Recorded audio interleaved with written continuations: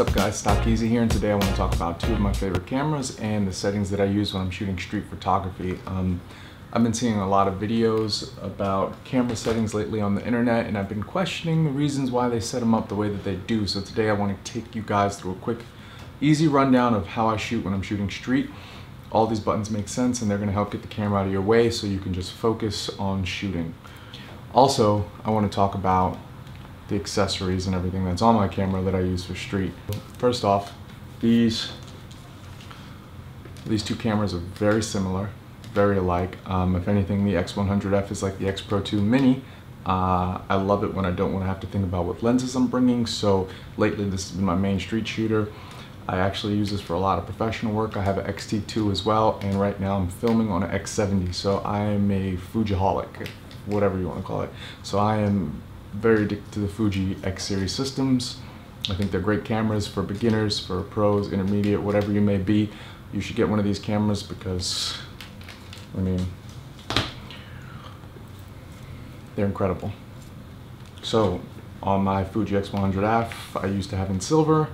I bought in black because I just like having all the black systems, whatever. I am not a big fan of the grip that people place on these cameras. I think it makes it a little bit too bulky, and part of buying this is the aesthetic reasons. It's a very beautiful camera, it's very sexy, and when you put that grip on it, it's like rubber, and well, I just don't like it. For about the same price, you can get the leather half case. This is just half of it, actually. It's a full case, I apologize. You can get the leather full case. This is a half of it, and this works just as good as the grip, as you can see here. It adds a little more girth to the camera, and I mean, this just looks, it looks really nice, you know. And then it's got this nice little snap here that you can open this up, and the battery door, if you choose to leave it open, is actually magnetic. So as you can see there, it sticks to the bottom of the leather case, which is a pretty dope feature if you ask me. So I can actually just close this up and just forget about it. When I need a battery, it's already open, rather than closing this and then having to go in here and blah blah blah blah blah. But again, this feels really nice and comfortable in the hand, and it's going to protect your camera from getting any scuffs from the metal rings that are on here. Secondly, this strap. It's one of my favorite straps. I hate seeing straps that are heavy duty on such beautiful tiny cameras, and this is actually from Sailor Straps. This might be the Skinny Jimmy, I believe it's called. These are really nice braided rope straps with leather accents on them. Usually costs about $20, and if I'm not using these, you can find a cheaper version on Amazon. This was maybe $15, and as you can see, it still has the leather. It's not as malleable, it's kind of stiff rope. It's not the nicest, and the braids are a little bit tighter. On my X-Pro2, I have another one. This one's a little big. It's the El Capitan, I think it is. And as you can see the difference in the rope sizes here. You can buy different rope sizes on there, but their straps are incredible. Everywhere I go, people always ask me where I got my strap from, because it's really hard to find a nice strap, and then go getting yourself a guitar strap for a camera like this. It just doesn't make any sense. Next up on the camera, I have this JJC round lens hood, and normally I would be filming with this black Promise 1.8. I would normally put it on the camera, but I wanted to show you guys what I shoot with in the streets. So that's a black Promise 1.8 with a JJC rounded lens hood. And these are just some regular buttons that I probably bought from Newer. It's like a 20-pack of buttons. You're gonna lose these like crazy, but I like to keep my camera purely black, super simple, super stealth. And as you can see, I walk around like this, get out of your way. So let's get into the settings and how I shoot in the street. For one, I always have my camera set to black and white. I think for me it's less distracting, and it puts me more in the mood to shoot. Shooting in New York City, it's very gray, and sometimes the colors can take you out of the moment if things are not fully saturated or they just look a little bit muted.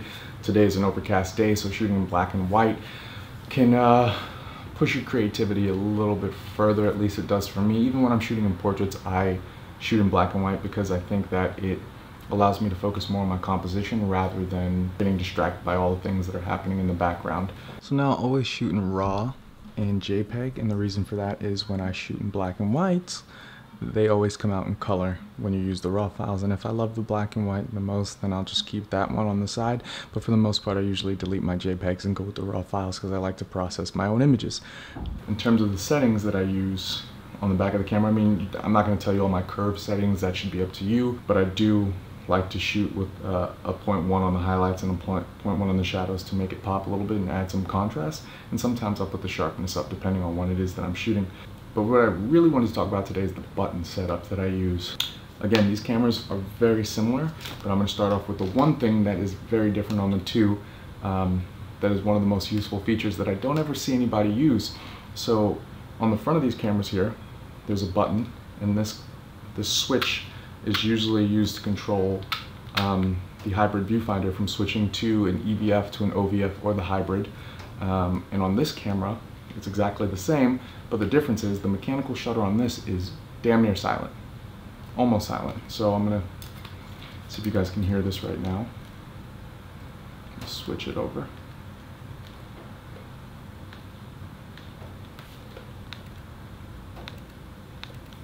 And then we're going to listen to the mechanical shutter on the X-Pro2. Beautiful sound, very sexy. What I like to do with this front button is I have it set for the shutter type. So let's say I'm in a situation where I know someone's going to hear my mechanical shutter, right? Very loud, too loud. I'm on a train, it's very tight. I click this button one time and boom, electronic shutter, very silent. Nobody even knows I'm taking pictures now. Again, another click takes it to mechanical plus electronic, and then one click gets back to mechanical, and then another click gets it to electronic. So I know this. I know where I'm at because I can count it and I use it enough. You know, it's second nature to me, and that's something that's important about setting up your camera when you're shooting things like street photography, because you want to set it up so that everything is second nature, right? So I haven't changed too much about the camera, but on the top here, I have this function button at the very top set to my photometry. So depending on the lighting situation, I can very easily change if I see what's happening. If I want to have really dark shadows, I'll switch it to average instead of having it at multi, so that I know I can read the environments and I just hit this button and I'm selecting what it is that I want very quickly. On the down dial, I have my AF modes. So most of the time if I'm walking down the street and I'm shooting pretty fast, I like to switch this, and I'll kind of go back and forth between, you know, the single point and zone. I don't ever use wide tracking, I don't know why, but zone is great for if you're on the move, and what I'll do is I'll switch between single and continuous, right? So I'm walking down the street, continuous with zone is perfect because now I'm holding on the button, it's tracking everyone, and when I see the right photo, boom, I just hit the button and it's there, I'm in focus, I have nothing to worry about, it's been tracking the subject the whole time, right? Now if I see a scene or a person or environment that I'm trying to get a little bit closer to and creep on, all I have to do is switch that down to single. Sometimes I'll keep it in zone, but if I know I'm going to be spending some time in a certain location, I'll hit that down button real quick and go into single point. Now I'm ready for more relaxed, focused, intentional shooting. You know, I can spend my time sitting there adjusting my composition, but then again, if I see someone moving really fast, quickly, I push up on this to quick settings and then right down to zone, and I'm ready to go. I'm tracking everything that's going on. Very basic stuff, and again, I've been doing this for so long now that it's second nature to me. So the right dial here is for my ISO settings, the auto ISO settings, because I like to shoot in aperture priority a lot. Typically I have my ISO set to auto and my shutter speed set to auto, and then I'll just be messing around with my aperture. But the Joel Meyerowitz approach is to shoot at ISO 1600. So I let this figure it out and go all the way to 1600 to ensure that my shutter speed is always high enough to freeze action. I'm not a big fan of blurry photos. I don't care if they're not sharp, I just don't like motion in my photos. Whatever it is that I'm trying to do, I want to stop the motion, especially in the daytime. You know, once the sun starts to go down, all I gotta do is hit down, and now I'm in the bracket for ISO 200 to 6400. It's very simple. And on occasion, what I'll do is I'll set, if you hold on any of these buttons, you can jump right into the program mode and you can change these. And I'll set this function one back and forth. If I'm like going to a coffee shop to sit down and review some photos, I'll click that so that I go into my Wi-Fi mode very easily. I can download my images, review them, edit them, throw them on Instagram. But for the most part, that is as simple as I keep my camera. I try not to get all crazy with it. I don't usually set my own white balance. On occasion I will if I find it necessary. I have some other filters that I use, like an antique suede. You have to set your own white balance when you're using that kind of thing, otherwise the camera, and it'll compensate for it. So there are moments like that, but that's more complicated stuff. For now, this is the simplest way that I think you can set up your camera and get it out of your way. And once you put it into practice, it'll become second nature to you. I know right now it probably sounds super confusing to be like, oh, you're switching between continuous and single and zone focus and single point, but that's what it is when you're shooting street photography. You have to be prepared and ready for all those things. So you have to learn those settings and figure out how to work them best to the way that you shoot. So anyway, I'm gonna show you guys some photos that I've shot with this X100F. Let me know what you guys think. I'll catch you guys on the next one. I'm thinking about showing, next video I'll be doing is talking about this backpack, which to me is one of the greatest camera backpacks ever made, and I have a lot of camera backpacks, so get ready for this one next. Stock Easy here. Follow me on Instagram, hit a like button and subscribe, because I really would like to be encouraged to shoot more videos for you guys and talk about street photography and portrait work. I mean, the world of photography is so vast, there's so much to talk about, but I'll see you guys soon.